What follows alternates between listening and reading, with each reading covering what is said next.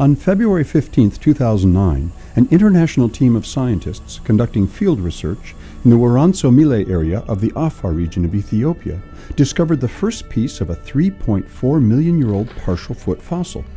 The partial foot was found in an area locally known as Burtele, located in the Mille District of the Afar Regional State. Project leader Dr. Haile-Selassie, curator and head of physical anthropology at the Cleveland Museum of Natural History, was lead author on the initial analysis of the specimen. The research is published in the journal Nature. The new partial foot is the first fossil evidence revealing that more than one species of early human ancestor lived between 3 and 4 million years ago, when Lucy's species, Australopithecus afarensis, lived. Each had different modes of locomotion. Now, this partial foot that we have from Burtele clearly shows that at 3.4 million years ago, we had two different species with two different modes of locomotion. Now, we know that Lucy's species, Australopithecus afarensis, was fully bipedal.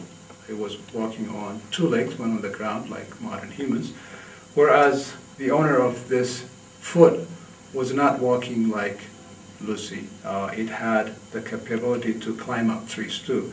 So this is more like the more primitive Ardipithecus ramidus at 4.4 million. The big toe of the specimen does not resemble that of Lucy's species, whose big toe is aligned with its other four toes, like in modern humans, allowing human-like upright walking. Instead, the new partial foot features an opposable big toe with a grasping function, like in the earlier Ardi species, Ardipithecus ramidus, a 4.4-million-year-old pre-human ancestor. This would have made it adept at climbing in trees. The Burtele partial foot, in addition to telling us that there were at least two different pre-human species 3.4 million years ago, it also gives us a lot of information about the foot morphology of early humans or pre-humans such, because this is the first time that we have a combination of different rays that we can actually look at different ratios of the length of these elements. And it's really interesting that we, for the first time, have the metatarsals from the second ray and the fourth ray, and we can actually compare the length ratios of these two. And this is something that we didn't know before from any fossil evidence, because there weren't any complete second and fourth metatarsals of a single individual where we can actually compare lengths. So we're getting new information into the foot morphology of our early ancestors from this Burtele partial foot. The Burtele partial foot has an opposable great toe, or the big toe, which means that it is more like the earlier 4.4-million-year-old Ardipithecus ramidus than it is like the contemporaneous Australopithecus afarensis, which is Lucy's species. So this foot tells us the persistence of Ardipithecus ramidus-like locomotion into the late Pliocene, meaning into between 3 and 3.4 million years ago.